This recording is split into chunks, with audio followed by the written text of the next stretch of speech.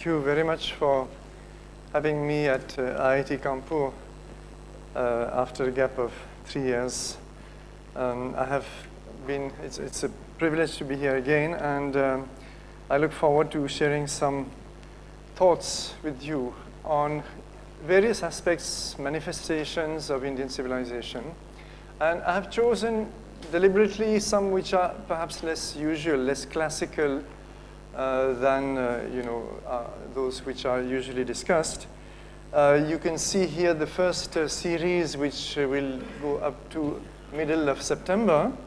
And this has been circulated, so I'm not going to read out the list. But then from mid-October, when we come back again, we will have the last 9 lectures. And again, you can see that what I'm going to try to do is not really to amass facts about India, because it's extremely easy to amass facts. Rather, it's to try to find out some important lines of thought, lines of development which India has followed. And we will kind of explore what used to be called in classical studies the Indian genius. So in what way was it different? You see, every ancient civilization is great in its own right, whether Egyptian or Greek or whatever. But the Indian civilization had certain specific features and developments of its own. So this is what I want to explore. Here below you have details for those who would like to meet me outside the lectures. I've been given an office in the CAC. So I will be there normally every morning and often in the afternoon too, it depends. So you're welcome. And I'm basically at your disposal also through mail if you wish. And I always welcome 6048, not 6046, I'm sorry. It is 6048, I'll correct that. Sorry. So thank you, Raj. So with this, well, I think let us start, and let us start with something which lies at the beginning of Indian civilization. Of course, you can't really say when a civilization like India begins precisely. It's a continuous development, and in fact, the latest findings are that there is human presence in India rigorously dated to 1.5 million years. This is in Tamil Nadu, near Chennai. But this is not Homo sapiens. This is probably some Homo erectus. And this is rigorously dated. We had also similar dates in northern Pakistan. So we know that this subcontinent has been inhabited for a long time. Exactly when did Homo sapiens enter is still slightly controversial, but it is definitely somewhere between 50,000 and 80,000 years ago. So then you see you have a long development through what is called the Paleolithic era. That is to say, people basically hunt and gather food, and they move about constantly. They use stone tools, which in fact represents already a fairly evolved technology to be able to chop stone tools to the require function that you have in mind is not at all easy. So this is a first human technology, you might say. And then the jumping through all the stages of the Paleolithic age and coming straight to something like 8 or 7 BC.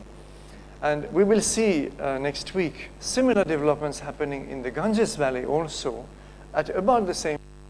There is one major change, radical change, which is that perhaps because Paleolithic populations were expanding, people started settling down. Now for the first time, and this happens more or less at the same time all over the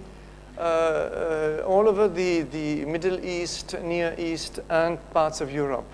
For example, in Turkey, what was called Anatolia, we have also settled societies. Now we are entering the Neolithic age, new stone age, where the stone tools are going to be different, but the main radical difference is that people settle down and start practicing agriculture. And this is known, this used to be called the Neolithic Revolution. And with agriculture, you see then the story of complex, more and more complex and rapidly evolving technologies starts. Once you want to practice agriculture, you will be led to things like water management, water conservation. You need pots to carry water, to store your seeds for the next sowing season. So you need ceramic technology, and so on and so forth. Very soon, by about 4,500 BC, metallurgy is going to appear in the Indian subcontinent. Again, more or less the same days as elsewhere. This will be copper and bronze technology, and we're going to see some of it because the Indus civilization is typically a Bronze Age civilization. Iron Age civilization will be in the Ganges Valley. We will see that, I believe, next Tuesday. So these patterns are fairly well known, well established. There is what remains still mysterious, you know, is the exact articulation of it all. What prompted people to settle down? What prompted them once they had actually beautiful, and I'll start with this, agricultural societies in Balochistan right from 7000 BC, very well organized. Why did they feel the need to build increasingly vast trade networks, eventually even with the regions outside India, even in Neolithic times? Why did they, we cannot say one fine day because it doesn't happen in a day, but it happens over just a century or so, which is a very brief period of time. Why did people feel the need to create cities? You see, you have first of all villages, then growing villages which turn into towns, but then the phenomenon of a city is something radically different because you have a state, you have an administration at work, you have things like writing, like bureaucracy, keeping records, you have advanced technologies, you have certain features which we'll see here like sanitation and so on. So this is a new phenomenon altogether. We cannot always, you know, pinpoint exactly why it happened, where it happened also, first of all. But let us start, and this is a view of Dholavira, which we will return to. This is in Gujarat. I'll come back to it. And this is, in fact, this beginning in Balochistan. These are among, at present, possibly the earliest dates we have of a society that will evolve in continuity all the way to the Indus civilization 4,000 years later. So here there is a continuity of cultures. And you see here at the top right, already well organized and possibly even planned house settlements in a deep Neolithic era. There's no metallurgy now. There's only agriculture, stone tools, that's all there is. And people are already quite organized. In fact, bottom left is a set of granaries, and there are lots of them at Mehergarh in Balochistan, where you see these small boxes of approximately 1 meter by 1 meter, where people stored grain. And we know that they stored grain because these boxes, these containers, were lined with the solution of clay, which was meant to keep dampness out, and also possibly to preserve the grain from insects. So now if you have a granary, it means that you have a collective harvesting. You see, the harvest is stored collectively, and then of course the distribution of the grain also is going to be collective. So this requires actually quite a fairly advanced stage of development of this society, which begins about 7000 BC. So this is one of the antecedents, undeniably, of the Indus civilization. But now we will jump to the main stage. What really is of interest to us is the urban stage of the Indus or Harappan or Indus-Sarasvati civilization. I'll explain why Sarasvati in the course of this lecture. And this map shows you most of these major settlements, which of course initially were located in the Indus basin, hence the word Indus civilization. So you have Mohenjo-daro here in Sindh, and you have Harappa in Punjab, which both of which were identified within just a year's gap around 1921-22. And the most striking thing was that similar artifacts were found in those two cities, which were 700 kilometers apart. At that time, no other Harappan site was identified. So it was a major surprise for the archaeologists to find the same shapes of the same seals with this mysterious writing, the same copper and bronze tools, etc. And therefore the same material culture.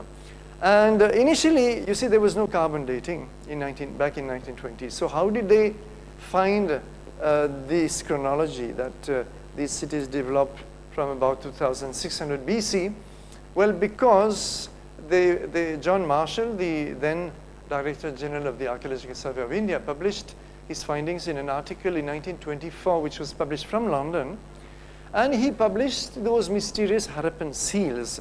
I'll show you some of them later, which were very poorly understood, but they came out in fairly large number from Mohenjo-daro and Harappa. And you know, he called upon scholars to help clarify this mystery. And what happened was that within a week, the very next issue of that magazine, an expert Assyriologist, that is to say an expert in the Mesopotamian civilization, said, well, we found a few of those seals back there in Mesopotamia, and we never knew where they came from because they're not Mesopotamian. That we know because of the Mesopotamian script, you know, the cuneiform script. So we know that they are intrusive objects, but we've never been able to decide where they came from. So now you're telling us that they come from Mohenjo-daro and Harappa, which means that they were contemporary. And the chronology of the Mesopotamian civilization was already fairly well understood. In fact, well, I won't go into too many details. Initially, it was thought that this was in the 4th millennium BC, but then later on it was pushed forward to the 3rd millennium BC, as you see here. So 700 years of urban life. And what happened? Why did it not continue? I'll come to that at the end of my talk. 700 years during which those cities flourish, and not just these two, but quite a lot of others in Sindh, in Punjab, in Gujarat. Lothal was identified in 1954. Rupar also, Rupar is going to be somewhere here, I can't see very well, near Chandigarh. Rupar was also identified very early. But then what happened is that at the time of the partition, you see, in 1947, well, Mohenjo-daro and Harappa went over to Pakistan. It so happens. And Indian archaeologists were suddenly, you know, sad that they had those two magnificent cities, and they started looking more closely on Indian soil. And then they found here, and some of these sites had been identified by a British archaeologist and adventurer called Mark Orell Stein, very famous in his days, right from 1941 onward. And they found lots of sites along the dry bed of a river, which today is called Ghaggar in Haryana, Punjab, and Hakra in this part, which is the Cholistan desert of Pakistan. It's actually an extension of the Thar desert. So they found all these sites, and it so happens that this Ghaggar-Hakra river had been identified since 1855 with the lost Sarasvati river of the Rig Veda. There were reasons for this, and I'll come to that later. And there was a consensus among geographers, archaeologists, and the Vedic text, because this river is long through the ancient Indian literature, or from the Rig Veda when the river is full and flowing all the way to the sea, all the way to Mahabharata, where the river has broken down, disappears under the sands of the desert at some locations, but still flows through Kurukshetra. And so therefore, this is the Sarasvati river. It had already been established, but then the new development was that suddenly hundreds of Harappan sites were found in its basin. And in addition, hundreds in Gujarat. So if I am to summarize, the total picture, see, what I've been describing now is what is called the mature Harappan or urban phase. Urban phase. We have now something like 1,200 sites scattered over this entire northwest of the urban or mature phase. There are antecedents. I'm not going to trouble you with that. We call the early Harappan phase, starting about 3,500 BC, where the towns acquire more and more of the features that will create the Harappan urbanism. And then after 1900 BC, there's a devolution. There's a kind of collapse of the urban order and a scattering of lots of sites which go back to a rural lifestyle. The urban order is no longer maintained. So these are back to village life, and there are quite a vast number of them. So you can see the various regions, and if I concentrate only on the mature phase now, these are the percentages. Sarasvati Basin, 32%, Uttar Pradesh, all the way to the Ganges, but not across the Ganges. I'll show you later. 3%, Gujarat 28%, Pakistan altogether, that is to say Sindh, Punjab, Balochistan, few sites in the northwestern provinces also, 37%. So you can see that this is a civilization which has a very wide reach. Actually about 1 million square kilometers is the present estimate. And it was actually much larger in extent than ancient Egypt or Mesopotamia, which were contemporary Bronze Age civilizations.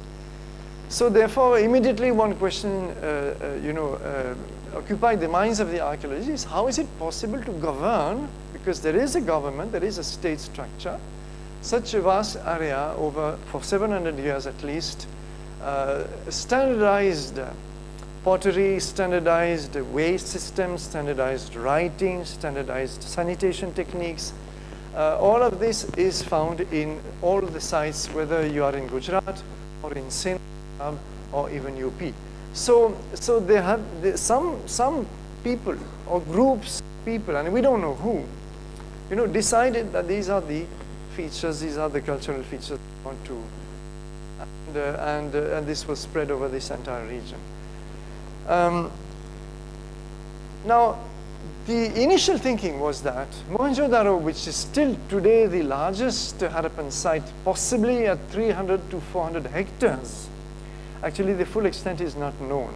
Only 20% of Mohenjo-daro was excavated, and it's not very sure how far it extends. So, but the estimate is 300 to 400 hectares, and Mohenjo-daro is the most impressive and largest city still today, and it was thought initially that this was the central capital of what was called the Harappan Empire.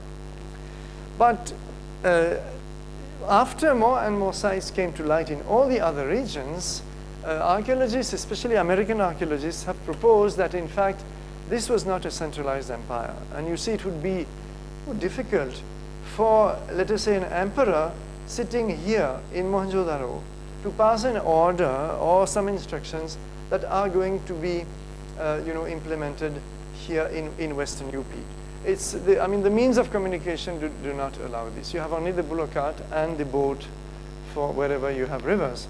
So the present thinking is that this was a kind of a confederation of city-states, like ancient Greece had different city-states. It was not a unified nation in the modern sense. So you had Athens, you had Sparta, and so on. And possibly there were regions with regional capitals. For example, here you would have Dholavira in Gujarat, and Gujarat occupies more or less. So there are different names for different subcultures of the Indus civilization. But here you will have Ganwariwala, a huge site of possibly 100 hectares, not yet excavated. Here there is a regional capital in Haryana called Rakhighari. I will show it on the map, etc. And of course Harappa here. So this is the current thinking, without going too much into details, has become a little more complex. And the centralized empire, which was an attractive notion, somewhat like the old Egyptian empire, doesn't seem to work in the Indian context. This is timeline showing you, borrowed from the American archaeologist Jonathan Mark Kenoya, showing you Indus here, Mesopotamia, Egypt, and China. So you have in green the the Neolithic phase. In fact, you can see that they are more or less matching across all these civilizations. But in blue, there are some differences. This is what is called the regionalization era, where different regions acquire distinctive characters, but also start building trade networks. And in red, you have the urban phase. So you can see, therefore, that Mesopotamia is the first, in fact, this is called Sumerian civilization in this particular case, is the first to create cities in the world. Followed closely by ancient Egypt, and third is Indus, last is China. So these are some of the Bronze Age civilization of the world.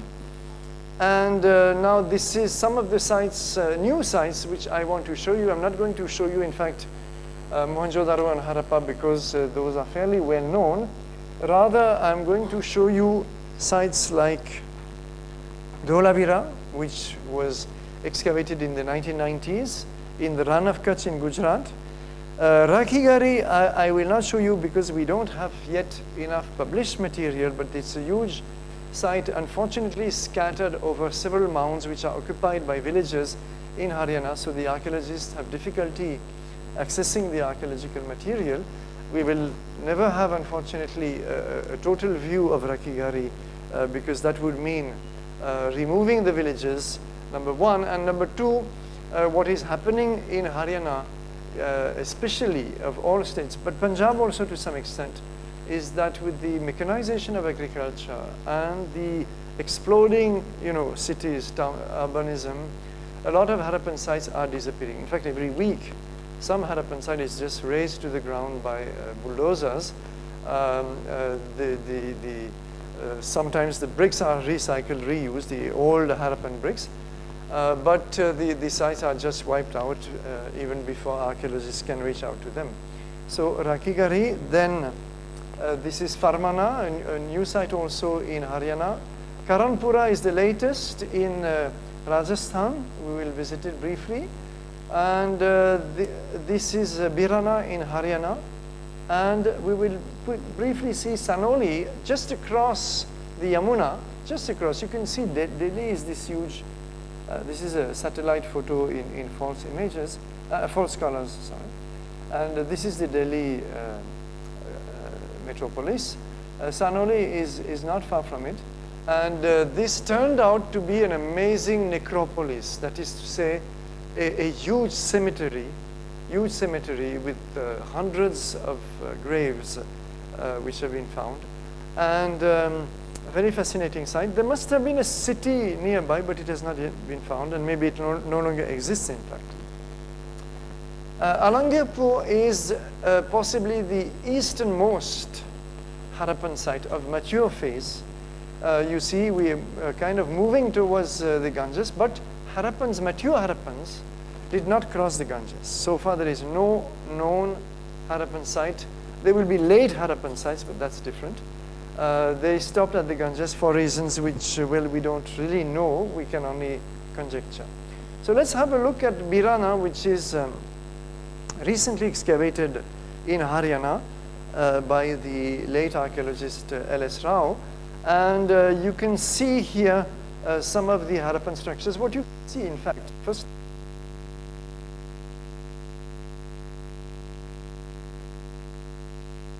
something possibly 2500 BC, they are very shallow. There is not much soil above them, and this is not a natural situation. This means that a lot of topsoil has been already removed. And this is what, in fact, also I forgot to mention, brick industry. As you well know, in Haryana and in UP especially, there's a huge amount of brick kilns, and those work by constantly removing topsoil. So in the process, a lot of ancient sites are destroyed, not just of the Harappan times, even of later times too. So here you can see a lot of habitations. This is a street, a small street, We do not have an overall plan of Birana as far as I know, but quite a few features were identified. You can see that a lot of trenches. This is what is known as the Wheeler's grid. In Indian archaeology, Mortimer Wheeler, British archaeologist in the 1940s, imposed this system which allowed a very careful stratigraphy, careful reconstruction of the evolution time-wise, period-wise of a site. So this is what is still used here.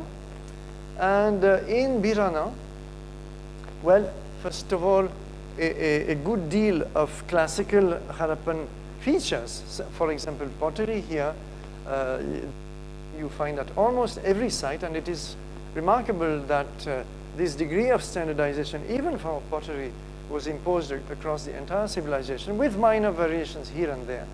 But you have designs like this is known as the intersecting circle design. You have to extend the circles outside. Various people leaves, for example. I think we have one somewhere here. This is a typical perforated jar of which the Harappans were using everywhere. And the funny part is that we still don't know what purpose it was really used for. Possibly to make curd or to make some fermented brew. Or, in fact, we were told recently in Kutch that they're still using these kind of perforated jars to, to wash vegetables. They keep vegetables inside, and they will dip them vigorously in a bucket of water. But whether the Harappans, this is the kind of, chemical analysis which has been done abroad. We know, for example, that the Egyptians and Mesopotamians made beer because, well, the molecules stuck in the inner walls of pottery have been analyzed. But in India, we are lagging behind, and this is one thing that now is slowly picking up. The sciences of archaeology, the scientific investigations into archaeomaterials. So I hope one day we will have the answer to this question. And these are more pottery, but then these are from an earlier phase. This is the early Harappan phase, which is not yet fully urban. It is moving towards urbanism. And again, in many different regions, you have this typical pottery where, unlike the classical pottery I was showing you earlier, where you have usually black designs painted on a red background, or red slip as it is called, here it is bichrome. It is bichrome if you prefer. You have a white reserve for the major designs, and the background is still reddish, and black lines being painted. So this got simplified when it moved towards the later mature phase. These are copper implements, absolutely typical of any site. You can see the same in Mokaro, in Harappa. You have copper, bronze bangles. Harappans loved bangles of any material. Terracotta, I'll show you some in gold later on. Ivory, bone, faience sometimes. These are arrowheads. These are big of bronze which were used to dress stone, for example, and various kinds of hooks and needles, etc. So Harappans were, and these are rings or sets of small bangles. So Harappans were experts at copper bronze metallurgy. What's remarkable here is that they found ways to harden bronze, because bronze remains a fairly soft metal. It is harder than copper, but it's still not very hard, and you can't normally use if you have pure bronze, that is to say pure copper and pure tin, you would not be able to do much work with such a chisel. It will be blunted immediately. So what they did was that they identified, probably, of course, empirically, they did not have the chemical knowledge, but they identified certain ores which contain suitable impurities. Impurities like arsenic, nickel, can harden bronze to a large extent. So this is how they, by careful selection, how they were able to actually make bronze which was almost of the hardness of iron, almost. This has been measured. Well, but in Birana, there is something special going on, which is, and this is exceptional, it's in Haryana, Punjab, even in Sindh, no other site has come up with this Neolithic phase. This is in continuity with the later phases. So when archaeologists were digging deeper and deeper, they came upon these pit dwellings which belong to the Neolithic age, where people simply dig a hole in the ground and erect some posts above it, and they may thatch, you know, the roof provided by the posts. Very simple dwellings, but these go back normally to 5, 6, 7,000 BC. And in fact, a few dates have come up, which you can see here, calibrated dates BC, where we are possibly in the 6th and 7th millennium BC. So this is one rare case, apart from Mehergarh, which I showed you initially in Balochistan, one very rare case in India where we have antecedents going into the Neolithic. The dates, unfortunately, you see, to have proper carbon-14 chronology, you need actually many more samples. And you need also to have collected them stratigraphically. So, you know, for each strata of human occupation, you should have several samples, and then only you will have a very secure chronology. So these dates are a bit tentative, but nevertheless, we do have a Neolithic phase here. So this was a major surprise. Karanpura, which was recently excavated by Dr. V.N. Prabhakar, a young Indian archaeologist who actually now has joined IIT Gandhinagar as the first faculty in our archaeology center, archaeological sciences center. Before he joined, he was excavating this site in Rajasthan. And you can see here at the bottom that again we have a lot of Harappan structures built, all of them with bricks. And you see the typical shape of a Harappan house was either square or rectangular. They never built circular houses except in the later stages when the urbanism collapsed. So this is a fairly typical kind of layout. But then here there is something different, which is that we are close to the Aravalli Hills. It is Hanumangad district in Rajasthan, but the southern part of it, which comes close to the Aravalli Hills. And this gives you a lot of hard stone material like this one, which allows the Harappans to manufacture a number of stone tools. And in fact, we should not forget that when we say Bronze Age, it's not as if stone material has been abandoned, not at all. The Harappans continued to use all kinds of stone tools, but let us say they moved away from the big stone axes, for example. They use more refined stone tools like this quern, which was used to crush, possibly to crush spices. Again, some kind of chisels, and but also very tiny micro blades, which are called microliths, which were used for all kinds of functions like scraping, like cutting, and so on. And they were, because you see, copper bronze was a relatively rare, precious material in Harappan times. When you excavate a site, you don't find masses of it, not at all. It was difficult to, the ore was difficult to procure, and we still don't know exactly where Harappans got their copper from, possibly from 2-3 sources, like the Aravalli Hills, like Oman. But then stone was a very useful supplement as far as tools were concerned. Now one unique, and you see this is always what happens very often when a new site is excavated. Invariably, one site will come up with something unique, and that unique artifact or feature is going to certainly, create a jump in our knowledge.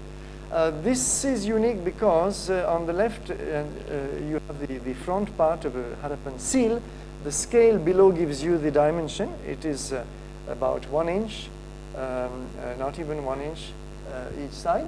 And it is, why do I call it unique? Well, this is Harappan script, Indus script. It is not deciphered, so there's nothing much to say about it. This is the Harappan unicorn, typical unicorn with a wavy horn. And it's a mythical animal. There was no animal which could be compared to this. Possibly a composite animal with the body of a bull, but sometimes the front part looks like an antelope in some cases. But here we have this peepal leaf, the peepal tree, of course, and it stands in front of the unicorn. We already know that Harappans revered the peepal tree. This is very clear from the number of peepal leaves painted on pottery, for example. But this is the first time that a peepal leaf has come in the place where normally this is from another site, Mohenjo-daro perhaps. This is the typical design of Indus seals, where you have in front of the unicorn, you have what has been called a ritual stand. And what is this ritual stand? A lot of ink is flown. There are opinions. Some take it to be an incense holder. Some take it to be a soma filter. Some take it to be a royal emblem. I mean, you know, any number of hypotheses. And unfortunately, it's very difficult to prove or disprove any of them. But then for the first time, and I think this is going to be, once it is published, it's not yet published.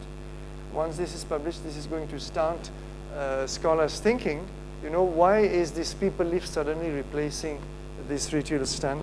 This is the kind of thing that opens new horizons. Now we move to Sanoli. Sanoli is the site across the Yamuna where hundreds of graves were found, again at a very shallow depth. So in fact, it was discovered because accidentally a farmer, while plowing his field, dug up some bones and some pottery, and obviously a lot of topsoil had been lost. And when the farmers usually will, in these regions, they will kind of expect to find such things. They know, and in fact there have been instances where they rushed to excavate before any archaeologists could come because they were expecting to find some gold. In fact, there is a site in UP called Mandi in western UP, where something like 80 kilos of gold was snatched by villagers before the archaeologists could come, and they could recover only 7-8 kilos, which are lying in Puramakila office of Archaeological Survey in Delhi. And this is a tragic, because the gold that was snatched away by the villagers was immediately melted, and then of course disposed of in various ways. But actually it's not the gold that is precious. It is all the knowledge of the artifacts which we could have gained, because there are gold artifacts in many other sites, but usually a very small proportion. So suddenly such a hoard of gold objects is something absolutely unique. And we don't have proper mechanisms in India to prevent this kind of vandalism. So here, luckily, archaeologists could, luckily there was almost no gold. There is a little bit, but the great contribution to fresh knowledge here was a deep study of all the methods of burial, and artifacts buried along the pots, various sheaths. And this is a copper antenna sword. You see so-called antenna because of this shape of the handle here. And this is a unique object. It will appear later in Ganja civilization. I'll show you perhaps next week, in what is known the copper hoard culture. But there was so far no direct evidence of a connection between that later copper hoard culture and the Harappan culture. So now this seems to indicate that perhaps the Harappans were the ones who, while moving further eastward into the Ganges Valley, are the ones who were still the late Harappans who created the copper hoard culture. It remains to be studied in depth, but you see all these linkages, evolutions from one culture to another are the real great question marks that archaeologists try to solve. This is an example of a symbolic burial here. This is actually a shape. It's very small. This is 20 centimeter. You can see the scale, 20 centimeter. And this is made of micro beads. And in fact, this is the shape of a human body. So this is a symbolic burial. The person buried here was missing for some reason. We don't know why. Harappans practice symbolic burials quite a lot.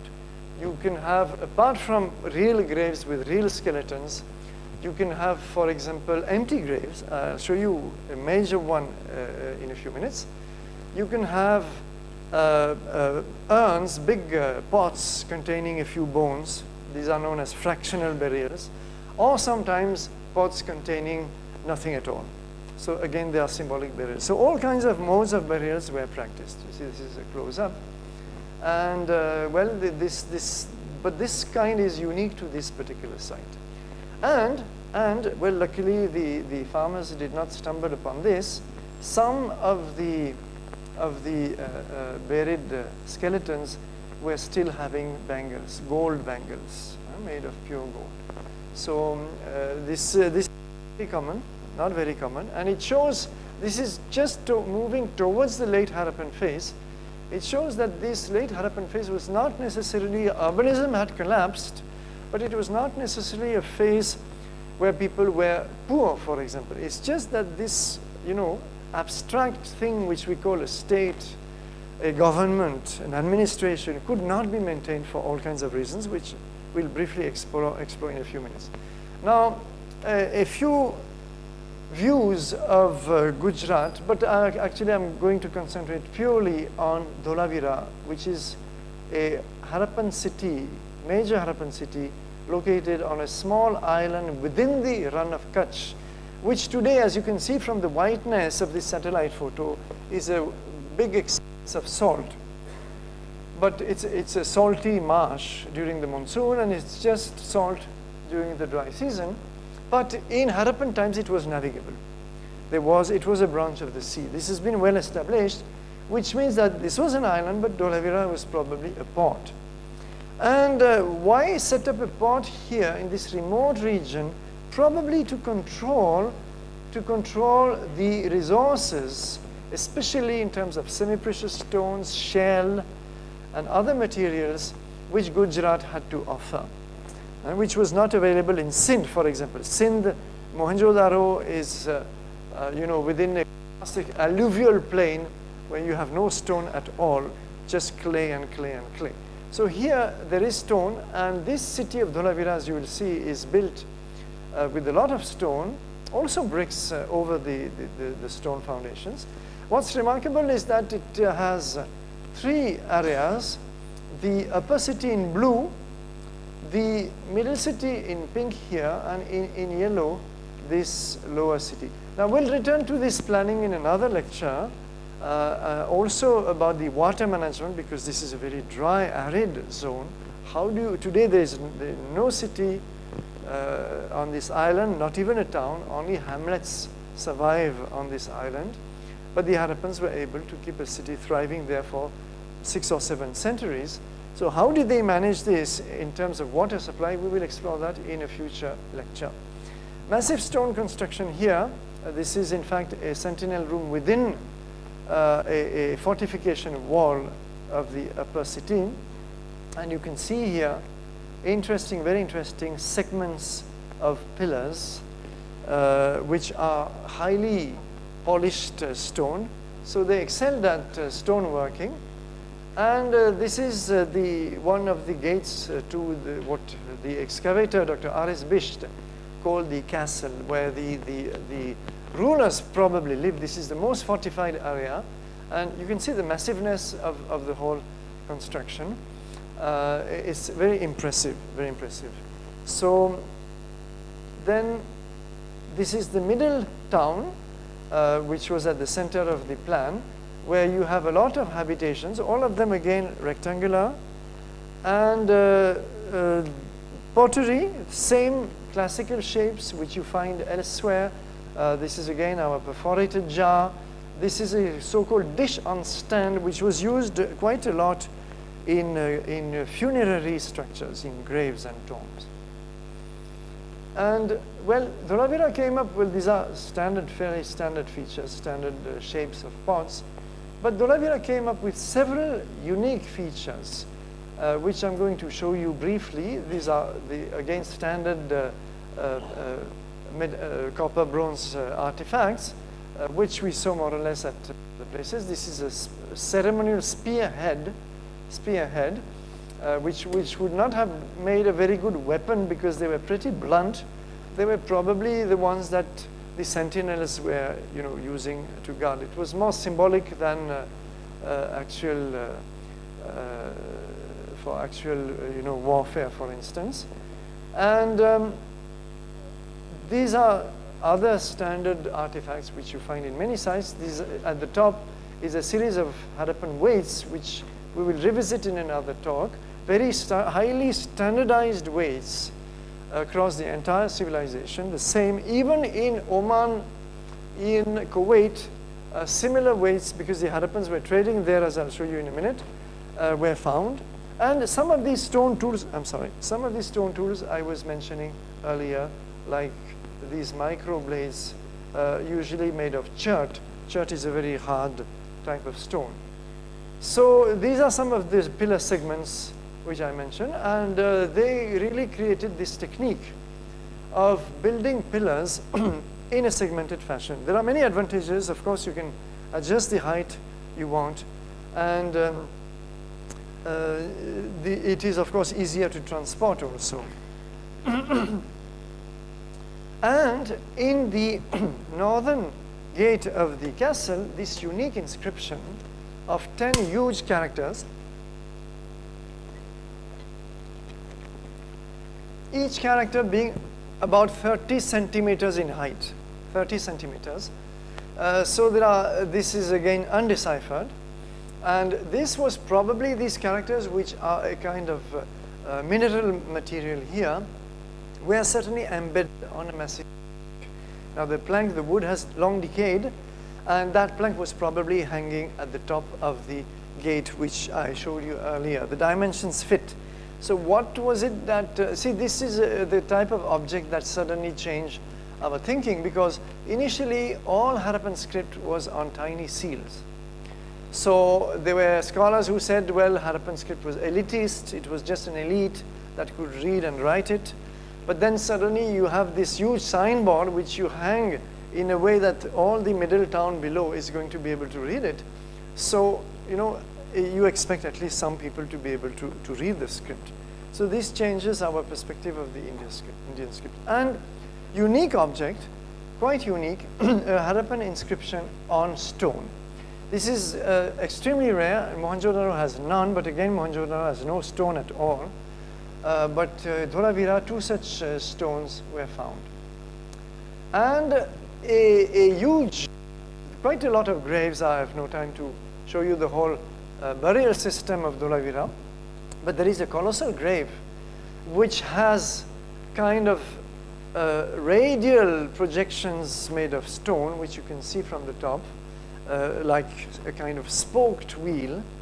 And enormous, so we can assume that it was for a very special character, perhaps a king. But then when they excavated and dug from the center, they reached a underground chamber which was covered by these stone slabs, and the big surprise was that the chamber was empty. There was no skeleton. So exactly what does it mean? We don't know. Was it again a symbolic burial? Had it been reopened later and the buried person been removed? We will never know, perhaps.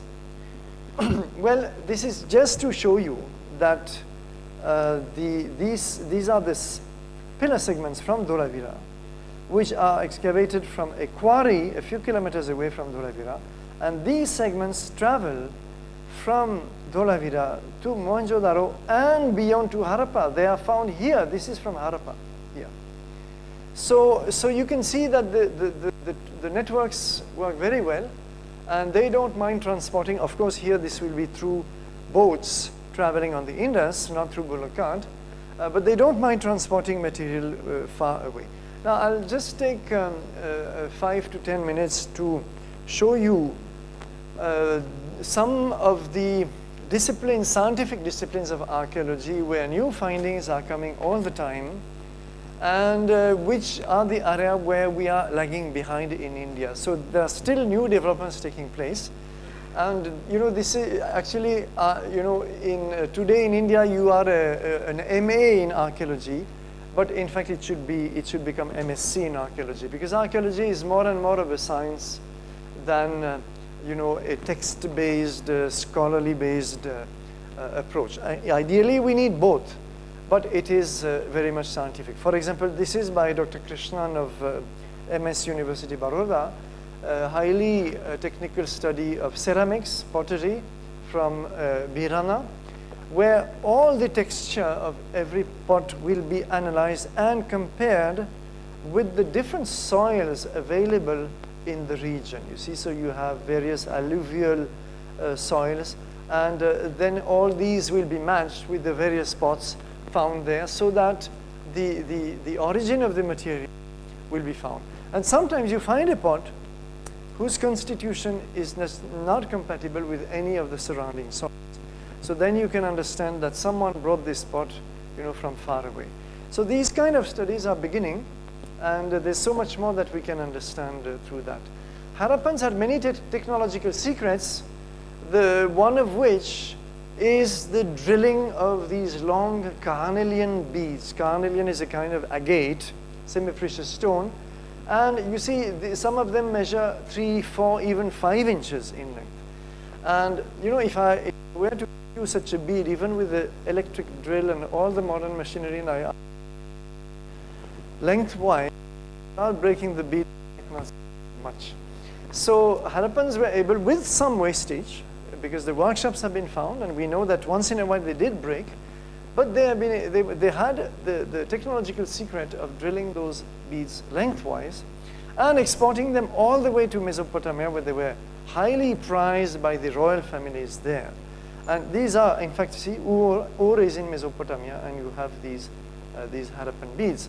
So how did they do it? Well, they created drill bits, and then they had some hand drills comparable with, I mean, you know, our older generation might know how carpenters long ago were using bow kind of, you know, drills.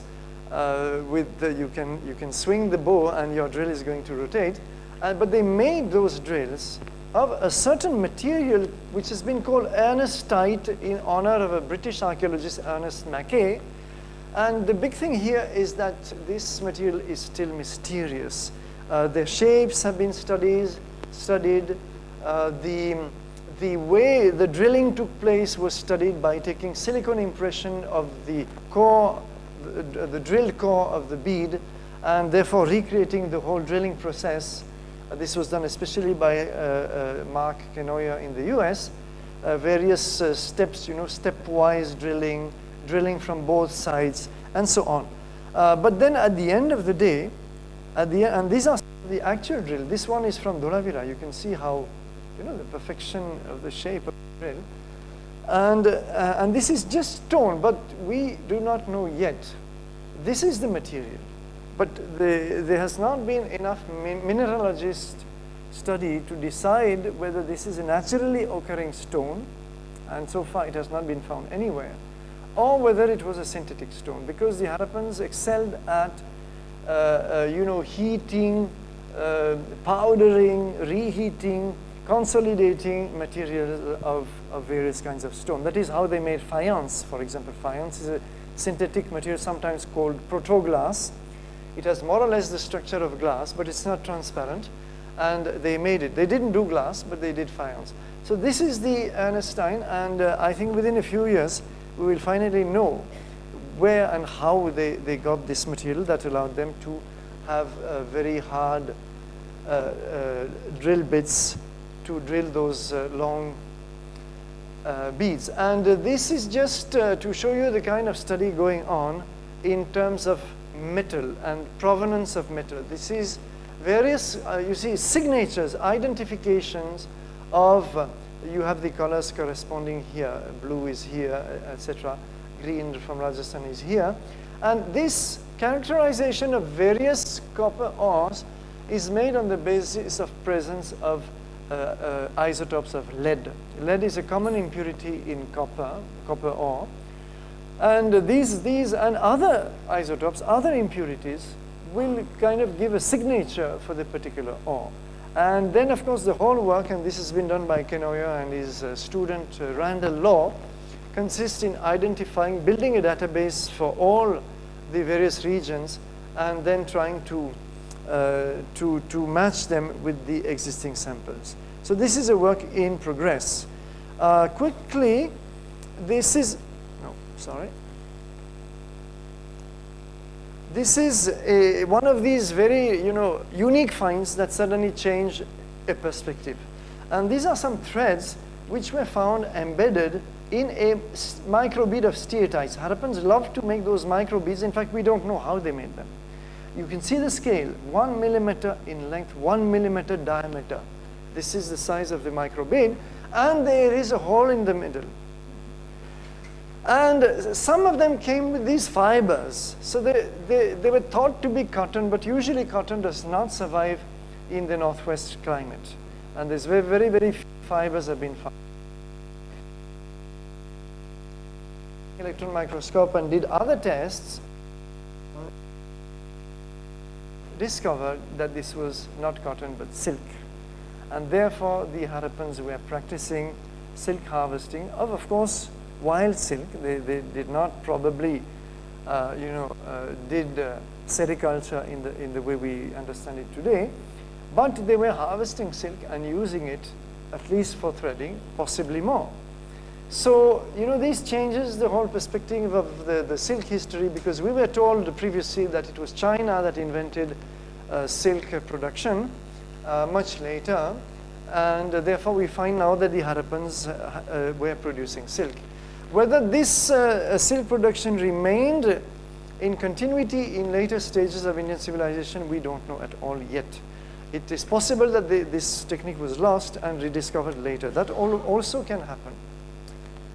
And very funny kind of findings, like the presence of drilled teeth. As you know, as you saw, Harappans were drilling beads, but then they were using similar drill bits to drill teeth and possibly to relieve toothache. So this has been studied in England by some expert dentists, scientists of dentistry, and they found that there were very regular holes being drilled in quite a few teeth, and which were done, and they experimented. In fact, here you see a poor fellow on the left, where there is an attempt to recreate, the technique that Harappans might have used.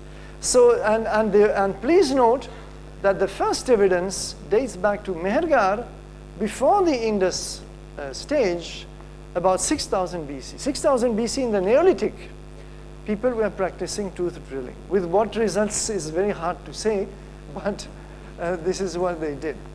Now, there are lots of other techniques. I think I'm going to skip. This is about analyzing the isotopes in the enamel of teeth, because the whatever isotopes we're going to accumulate in our enamel actually come from the food we eat, and therefore there will be a signature of the particular region where this food was available.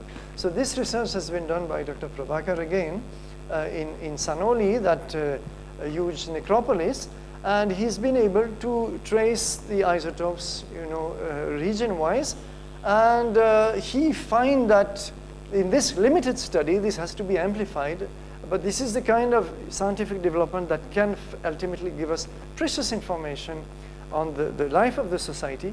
He finds that actually people here were basically locals, except for a few odd samples.